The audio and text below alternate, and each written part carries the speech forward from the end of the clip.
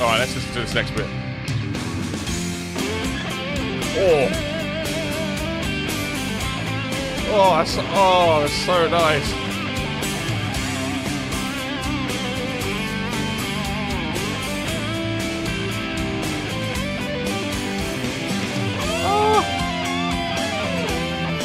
Hello and welcome back to another video, and in today's video it's Friday, so we're going to be doing some more Guilty Gear, of course, and this is, the song is called Dear Song. This has been on the list for a little while, so we're finally getting around to this today.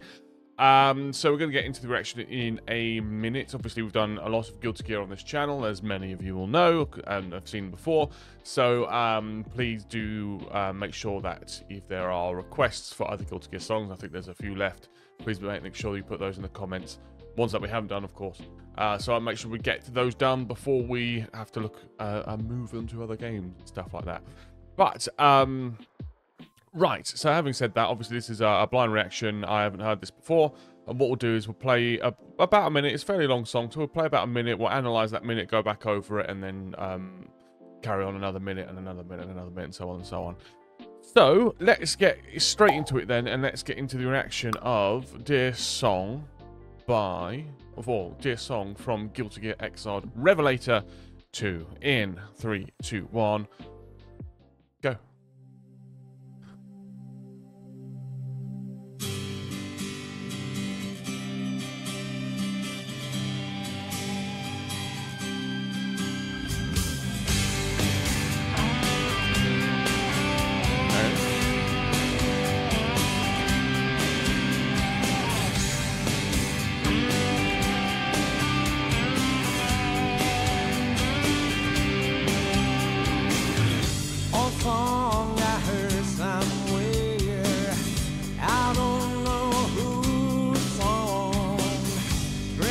Alright, I like this. I like this a lot. My brother was sleeping. Really nice. Ooh. Passing trees and throwing pebbles. I keep on rather his mind. Freeze. Okay, so let's talk about that last minute then. So that's that was really interesting, actually. It kind of started off with this kind of like hum. And I kind of thought, like, oh, this is going to be like a, I don't know, quite an epic sort of song. It starts off with this kind of low kind of hiss that sounds very wide and large. So I thought it was going to be quite orchestral. But it wasn't. It kind of, the acoustic guitar kicked off and it had this lovely guitar riff and then this vocal. So, yeah, let's go over that last minute. So this is the hiss I was talking about. Sounds kind of like the Halo theme, but then we have this guitar theme, and also that kind of chord progression just going from the one chord to the other chord, dun, dun, dun, dun, dun, dun, dun, dun, dun, dun. Kind of punk rocky, definitely sort of that sort of alternative rock sort of vibe to it, and then obviously this kind of squealing guitar on the top.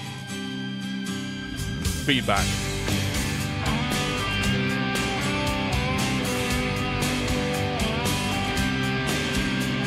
And that's a lovely, lovely tone to the guitar as well. Very, very, like a full, thick lead tone. It's very, very nice.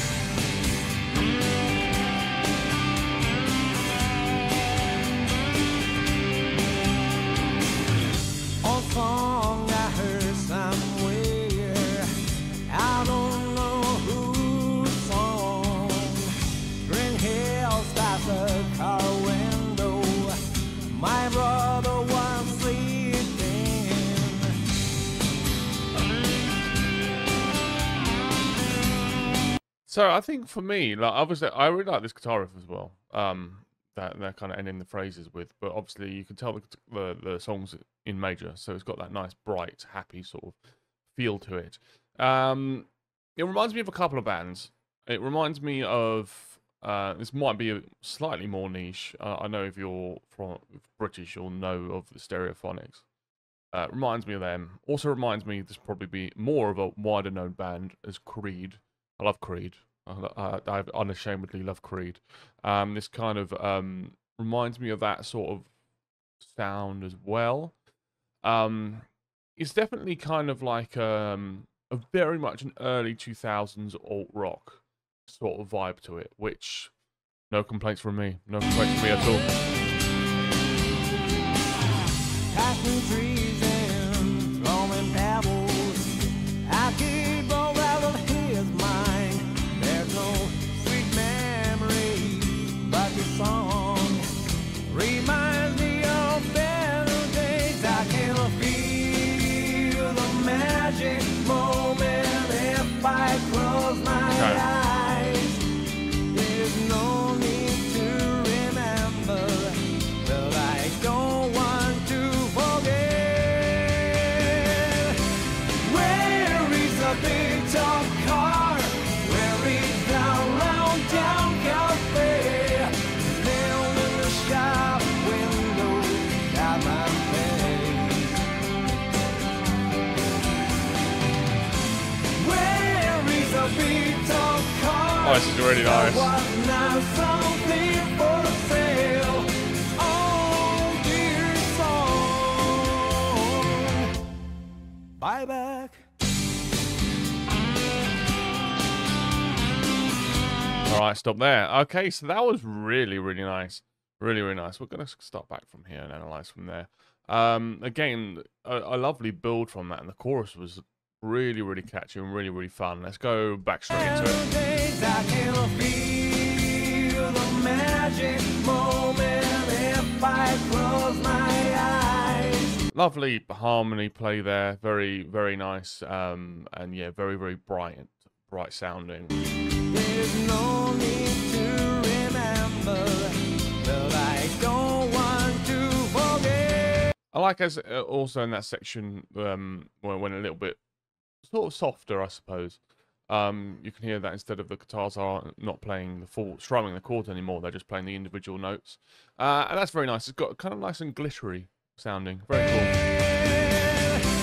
Where is the big top car? Where is the round town cafe? Nailed in the shop window at my face. Where is the big top car? There was now something for sale. Right, let's stop there quick. Yeah, so it's catchy. Like I'm already mouthing along to it. Where's your big top car? It's a really nice chorus. It's just, yeah, that vibrantness. I'm really getting like a summer sort of feel to the song. It feels like this is a song that could underlay like an early 2000s kind of comedy film, like a nice sort of very happy, maybe a rom-com or something like that. This could underlay that, a film that would probably involve Owen Wilson in some way. I think it really, really suits that, and it's really nice. It's really, really nice. It's quite different, actually. I was expecting some hardcore, you know, just insane guitar, which is what we've had predominantly from the Guilty Gear songs recently, and this is a nice difference. It's very nice. Oh, dear song. Bye back.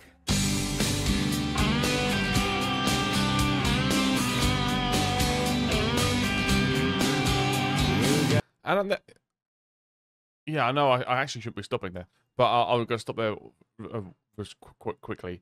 So the reason why it kind of gives me this sort of summer vibe and this sort of relaxed vibe to it is because of how it's played. Like the main riff is just a that slow kind of lethargic slide up to it.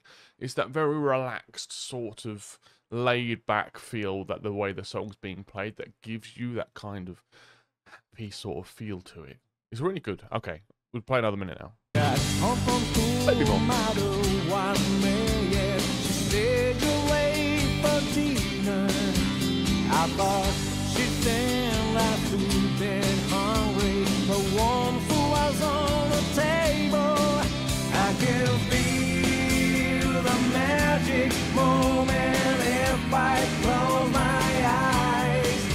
All those memories left behind me that I don't want to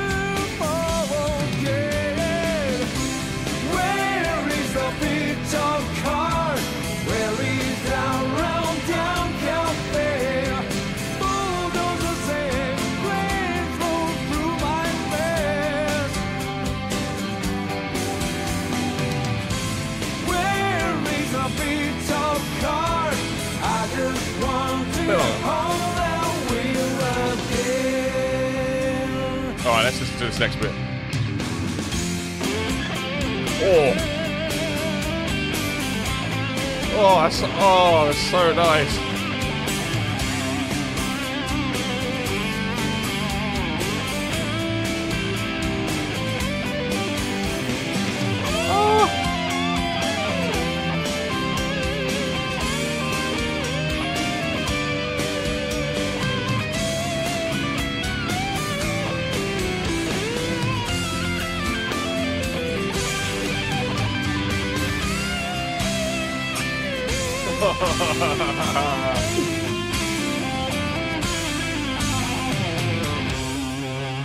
Wow.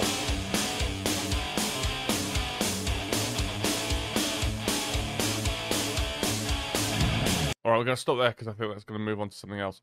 So we're going to listen to the past minute because we had the verse and the chorus again. So we'll listen to that past bit, which is the guitar part, which was probably, and I'm going to have to remind myself later on, but that might be one of my favorite guitar solos from the Guilty Gear library. It was really nice, and the tone they managed to get from that guitar was spectacular. It was, it gave me all the endorphins and all the dopamine I could ask for. Let's go over it. I just want to hold out with again. So that's that nice ding kind of introducing the guitar. This next section is kind of making it dramatic and preparing us for it. It does a similar thing in Stairway to Heaven, I'm sure you're aware of. Let's keep going. I don't even know the words to describe that tone because it has the fullness to it, but it's just got that little roughness around it, and it just makes me feel things. It just makes me feel tingly. Oh, it's just such a nice tone. Such a nice tone.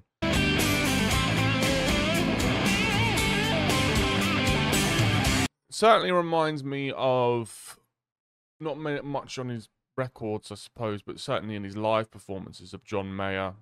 But he loves playing in major, John Mayer. And this is very much like that. Oh, beautiful.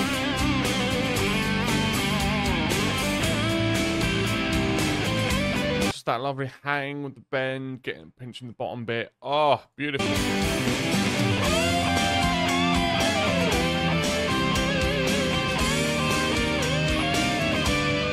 Adding obviously a second guitar to harmonize with it, and it's not like, at the moment, it's not the most complicated stuff. It's just moving from pentatonic shape to pentatonic shape with a little bit of bluesiness in it. But it's just it's not what you play, it's how, and it's really nice.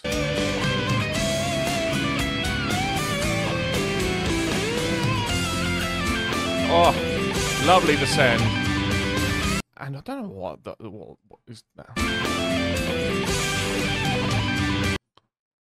It's definitely just like hammering on, or maybe tapping or something like that. That's really, really interesting sound. I'd love to see that being played.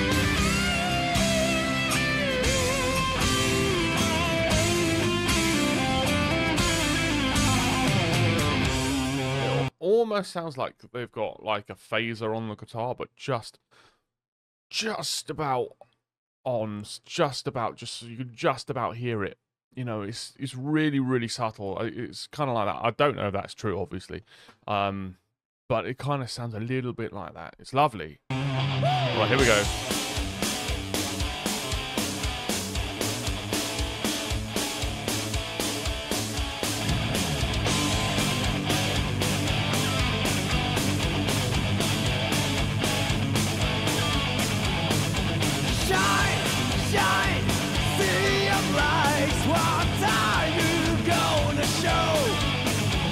Oh, this is good.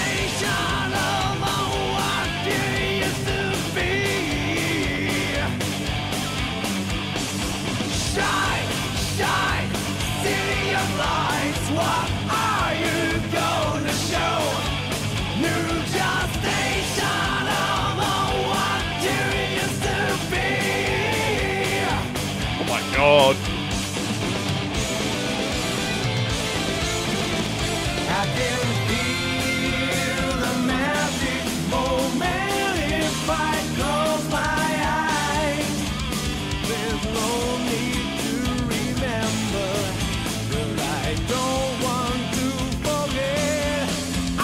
Sorry, pause. I want to go over that last minute, and then we're gonna go over the rest of the song.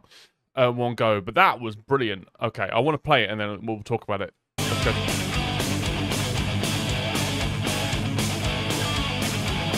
This is that guitar run.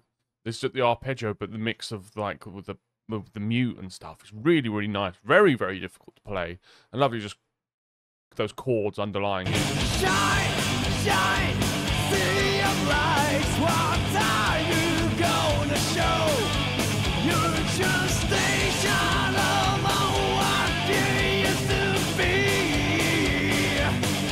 This is pure classic rock.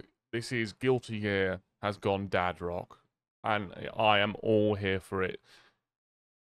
I am all here for it. I love it. This call out to the crowd, this audience interaction, this this big kind of stand on your hill moment and scream to the heavens is fantastic. It's pure classic rock in all its best forms.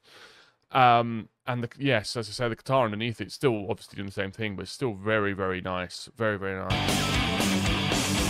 Shine, shine, city of lights. What are you gonna show? New gestation of what you used to be. Obviously got those very high harmonies there as well. Very sort of Queen-esque, I suppose. To have that sort of pitch of the harmony in there. Obviously, if it had more layers of harmony, it'd be far more Queen than it is. But it kind of has that slight influence there.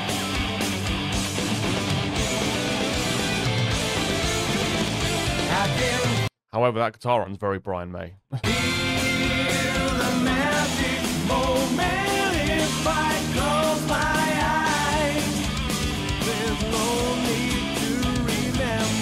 All right, take us home.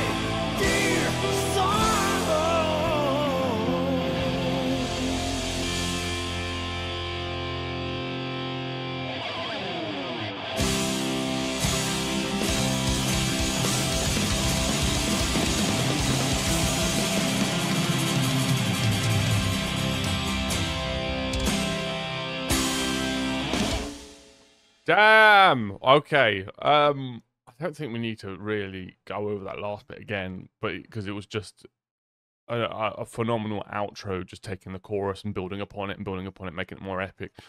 Naoki using more vocal kind of flexing to kind of build upon the lyrics of your big top car. What I love actually is that little last bit, which we could play a tiny little bit of.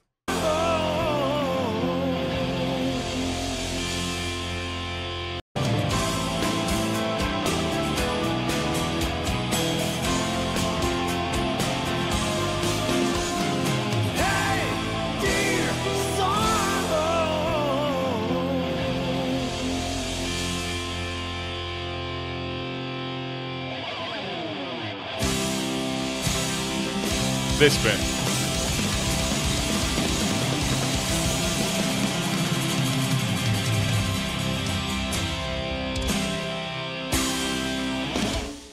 Because that is the outro of a song that you do live. Like, that is the live kind of, what you do. You don't have that in recorded tracks or studio recorded tracks. So I love that they've kept that in and used that, because you can tell it with like a lot of Guilty Gear songs, particularly with this one though, that they're written as songs, or it feels like they're written as songs first, and then they're kind of maybe, or they're written to be songs, maybe not songs first, but they're written to be songs in their own right, not just to service the game soundtrack or the characters that they, you know, represent. It is to be a song on its own, and it really does stand out. And I think certainly when we get through the remainder of the Guilty Gear songs that we want to do, I think I will go back over and do a video. I think I'll do several videos actually. Probably, well, I'll do a tier list of my favorites, and I think this is going to be quite high. And then maybe go into some analysis of further deeper analysis. Would you be interested in seeing some deeper, not just reactions, but some deeper analysis into the songs that we've done so far, or the soundtrack as a whole, maybe of Strive or something like that? Let me know. Let me know in the comments below, and let me also know what you thought of Dear Song in the comments below. Did you like it? Did you not like it? Let me know why. And of course, make sure you let me know what you want to hear next on the channel. Could be from anything. Please put it in the comment section below. And also, if you've made it all the way this far, I'd very much appreciate it if you could like the video and subscribe to the channel as well. It'll help me out an absolute massive ton. We're getting close to 4,000 subscribers, which is pretty cool. So if you can push along towards that, that'd be great. But having said all of that, thank you all so much for watching. I look forward to seeing you in the next one. Thank you very much. Goodbye.